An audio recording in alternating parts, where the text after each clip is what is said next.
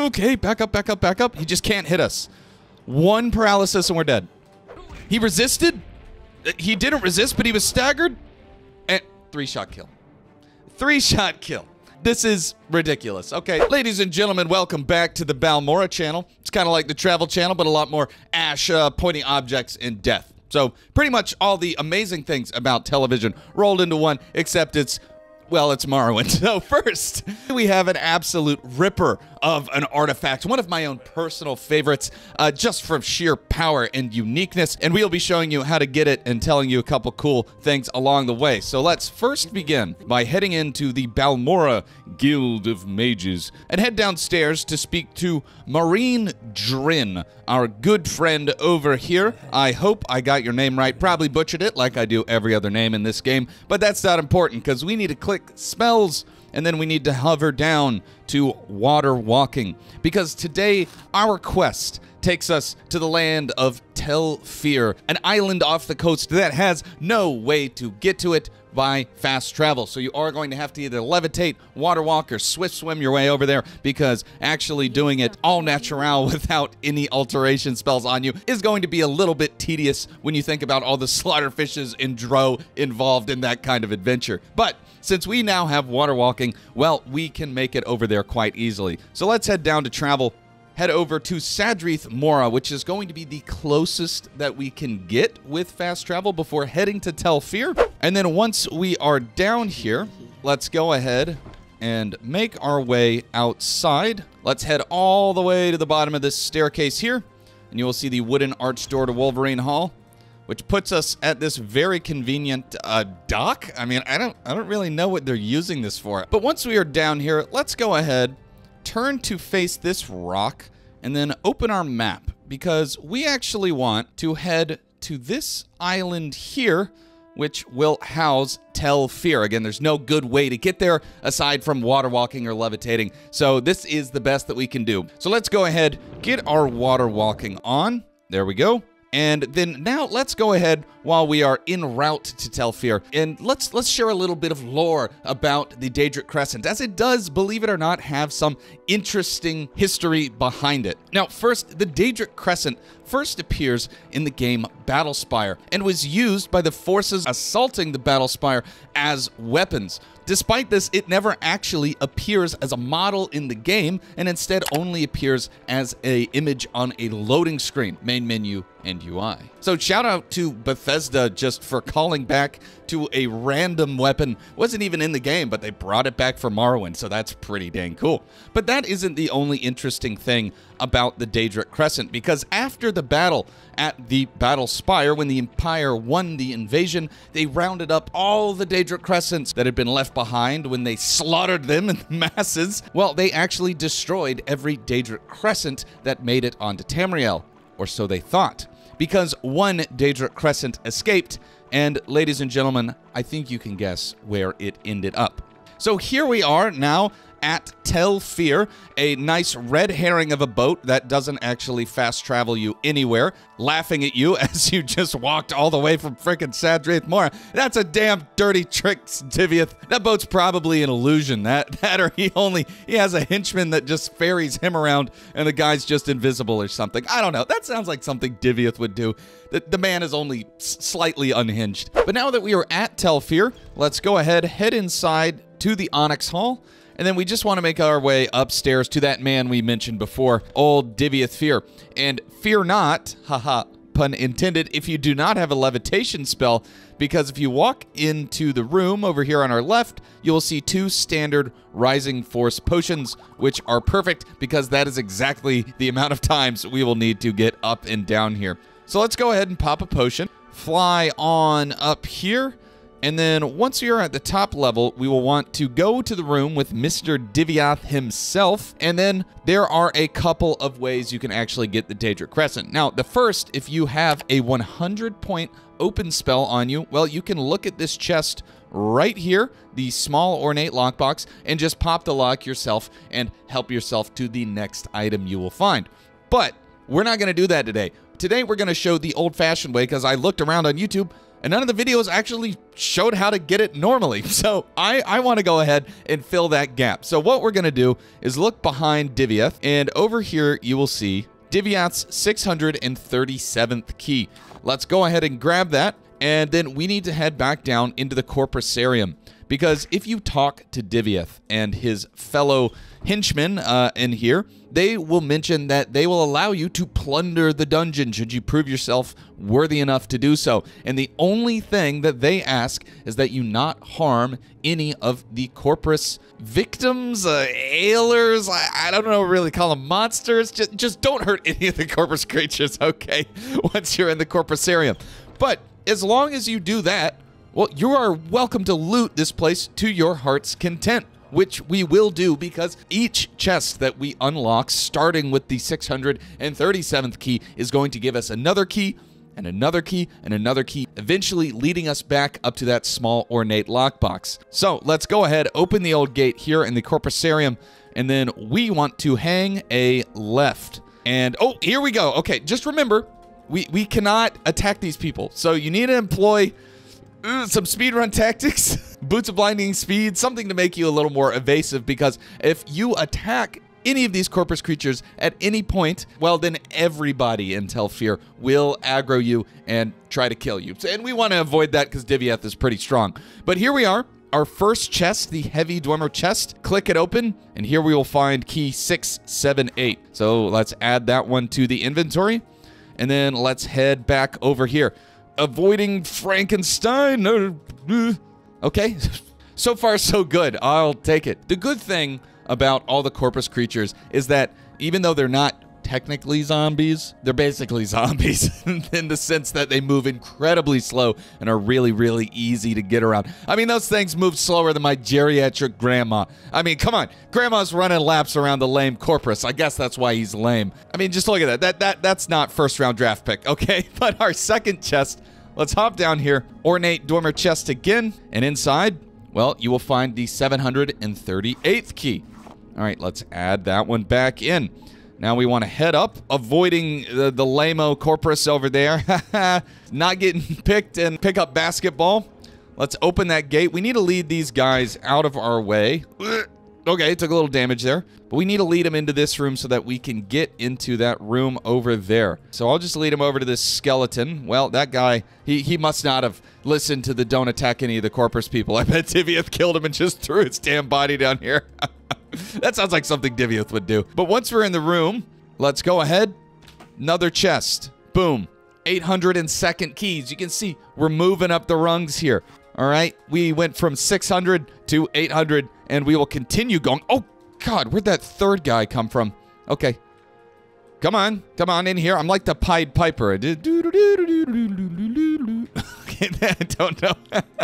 I don't know why that's where my mind went, but, you know, he led things around. Rats, zombies, same difference. But once we've exited that room, we need to go to where we originally were. So here is that central hallway. That leads to the bowels of the Corprusarium. We don't want to go there quite yet. Instead, we want to make our way to the left path here. Again, there's our friends down the hallway over there. And as we continue down left, there was that original chest that we opened. We want to avoid it. Make our way around this lame Corpus here. Hop our way over to another Heavy Dwemer chest. Pop it open. And ladies and gentlemen, 897th key. Okay, we're almost to 1,000, which is the number that we are shooting for. So let's head back this way. And we are almost done here. Don't worry. There we go. Let's head back down this hall. I know we aggroed the whole freaking gang there. They're probably waiting for us. Yep, there they are. Okay. Hold on. Let me pump up the Jordans. Pump up the Jordans. All right. Let's be evasive here. Speedrun days. Okay, there we go. Thank God. All right. I used to speedrun back in the day. Not really Morrowind that seriously, but other games. So I have a little skills tucked back in there somewhere. But now we're back in Onyx Hall here at the bottom. Let's hang a right. And then, boom, here we have our next chest, another ornate chest. Click it open. And there we are, 1008th key. And now we are one away from the one that we actually need. So let's throw in the 1000th. I'm glad there's not 1,000 chests. I mean, that would be a lot, okay? There's already enough. 1,000 would be a little extra, but totally in line with Diviath. But the 1,000th key actually serves two purposes. One is the next chest, and the other is the golden door. So, bam, pop that open, and there you go. You now have access to Delina Mandas, who is tied to a quest for House Raideran. So, good to know if you have any warrior intentions about you. But, oh, damn it, the welcoming party. Come on, guys. Don't let me off easy, guys. Come on, Argonian, help me. I know you're their caretaker, but play him a song or something. Make him relax, okay? Okay, run. Okay. All right, we're free. Float like a butterfly, sting like a bee. Call me Muhammad Ali. That's a terrible rhyme, but here we are. Corprusarium Bowels for the final chest. Let's hop in. And luckily, it is not far from the open. So let's, again, avoid our lame Corpus ogre demon zombie thing that makes my grandma look like a D1 athlete. And here we are. Heavy Dwemer chest. Pop it open, and you'll find Diviath's 1092nd key, which is the final key we need to get us the item that we have been searching for, the mighty Daedric Crescent. So let's head back up to Diviath and get prepared for the fight of our lives. You'll find out why in just a second. But pop back to the Corprusarium. Juke. Jive, come on, juke. Oh, look at that. I am XFL ready. AFL, XFL. There's too many damn XFLs. I wouldn't give myself an NFL. My character has like a speed of 50, so... Hey, but the XFL, I heard the bar's pretty low. Maybe we can pull that one off. I'm pretty tight with Mr. Dwayne Johnson. I'll do his Morrowind build or something if he, as long as he lets me on one of his teams. But here we go, the Hall of Fear once again, and let's pop that potion. Fly on up to Diviath. Where are you, Diviath, my darling? That was a little weird. I don't think he would appreciate that. He'd probably just kill me. All right, but here we are, Diviath.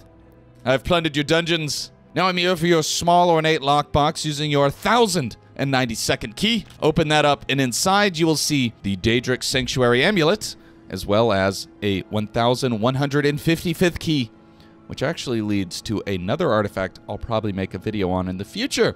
Spoiler alert, but you may just want to take that too. But let's take the amulet, because that's what we're actually here for, and then now we need to prepare for the fight of our life. Now, remember how I said that the Daedric Crescent was linked to the forces that fought at the battle spire for Mehrunes Dagon? Well, there was a certain general that was part of those battles, actually serving Malag Bal. Not sure how Mehrunes and Malag crossed forces there, but hey, I didn't write the lore. Well, that general was known as Dragas Volar, and you actually defeat him in ESO while he's defending some of the Dark Anchors, and he also then goes and loses the Battle of the Battlespire. So not a great general, but he has locked himself away in a special Daedric tomb slightly beyond the realms of existence known as Magas Volar. You can only get there via teleporting with this amulet, which sure sounds like a prison to me, but there's no actual lore to back that up. But to me, the guy's exiled, and we're about to go make his day a whole lot worse. So open your inventory, grab the Daedric Sanctuary Amulet, and let's go make this guy again regret ever existing. So I'm going to pop the amulet on. You will then see, would you like to travel to Magas Volar? And before you hit yes, just know, like I said, this guy is incredibly strong, mainly because of the Daedric Crescent's ability to paralyze. So if you're a high-level character, probably shouldn't have too much of a problem, as long as you have some resist magic. But if you're a low-level character, you're going to want to do what I'm going to do here, and that is exploit Sujamma, because there's not really another great way to get around this guy unless you have like the Atronach sign and can just avoid those paralysis. Instead, you just want to kill him as absolutely quick as possible, because he will annihilate you otherwise. Now, with that in mind, let's go ahead, click travel, and here we are. Now, I'm going to first put on my Ancestor Guardian. I do not want to get hit, as a single hit from the Crescent is essentially sudden death because of the paralysis. Then I'm going to come grab 30 Sujamma, and if you've never used Sujamma exploit before, which I actually have not ever shown on my channel, it essentially boosts your strength into the stratosphere while ruining your intelligence. But who needs to be intelligent when you can just two-shot and one-shot everything? That's what I say. So let's grab our sword and then hope this goes well. We just need to get lucky and essentially hit him 1 or 2 times before he hits us with the crescent. Ooh, okay, back up, back up, back up. He just can't hit us. 1 paralysis and we're dead. Come on. Boom. Okay, there we go. Thank you. You have defeated the Lord Dragas Valar. The Daedric amulet that brought you to this place disappears from your inventory, but is replaced by Valar's own weapon. You now wield the Crescent Blade. And there we go, ladies and gentlemen. We are now the proud owners of the Daedric Crescent, which is amazing because this weapon is absolutely broken, like you will see right now. Let's hover over here, and we will see the Daedric Crescent, a 2-handed long blade that has chop 15 to 40, slash 20 to 50, thrust 5 to 15, with a value of 180,000 gold, and cast when strikes disintegrate armor 5 to 30 points for 1 second on touch, and the absolutely broken paralyze for 10 seconds on touch. I cannot stress to you how insane this item is with that paralyze. As long as you are not fighting an enemy that has resistance or absorb magicka, like, this is an absolute game changer. You immediately win every single one-on-one because you just stun lock them. You have to land 1 hit every 10 seconds. Pretty much any build can do that. But let's pop it on here, give it a look, and I guess it looks kind of long bladey, you know, when you back up. I don't know what else it would be. It's certainly not a spear, but crescent, claymore, not exactly the same thing in my head, but fair enough. Now, like I've mentioned since the beginning here, this weapon is absolutely broken. And to make that point very clear, let's hop over to the Vivek Arena and give you a little showcase on what this thing can do. Ladies and gentlemen, here we have Suring Hardheart, Grandmaster of the Fighters Guild, versus one random level 4 player who just happened to have a lot of sujamma and stole a Daedric artifact. Who will win? Well, I know where my money's at. So let's get after it here. Suring, let's see what you can do. 1 shot, paralyzed. I think you know how this is gonna go. Boom. Yep. Yeah, okay, yep, there. There you go, ladies and gentlemen. This thing's ridiculous. If you're fighting anyone one-on-one, it's already over. Suring is a level 23 Guildmaster of the Fighters Guild. But, you know, Suring didn't have any fancy armor. Let's try something a little bit more difficult. How about that? Now, Suring went down pretty easily. But now let's try someone else known for their warrior prowess, the Archmaster of House Raideran, Bolvin Venom. Bolvin, let's see what you got. Not a lot, apparently. And ladies and gentlemen, this is how every one-on-one fight goes with the Daedric Crescent. It is absolutely insane. This is the Archmaster of House Raideran. All right, this guy even has the ability to resist some magic, and here he goes. Oh, doesn't even, it gets 2 shots in, and, well, yeah, the rest is history. This thing is insane. Okay, this thing's insane. And he has a nice Daedric Daikatana. Let's take that. I mean, not that we're going to use it now that we have the Crescent, but still a badass weapon. All right, so we did the Fighters Guild. We did House Raideran, but those are just normal, boring, sword and board warriors. Okay, what about the mages? And that's why I figured we'd invite old Trebonius Artorius out here just to see, you know, if this Daedric Crescent thing really is as powerful as we all think it is. So, Trebonius, hope you got that will in place, because, well, based on the other evidence, you're probably going to need it. 3, 2, 1. He resisted? He didn't resist, but he was staggered? And 3-shot kill. 3-shot kill. Okay, jeez. I mean, there you go. That's all the evidence you need. 3-shot kill. We have a strength of 57. This is ridiculous. Okay, ladies and gentlemen, I think that's about all you need to see. Go get the Daedric Crescent. It is absolutely insane, and take down every one-to-one fight that you pretty much will have to worry about, at least in the base game of Morrowind. That's going to do it for me here. Thank you so much for watching. Be sure to stop by my Twitch channel and my second channel here on YouTube. And as always, I will catch you on the next one.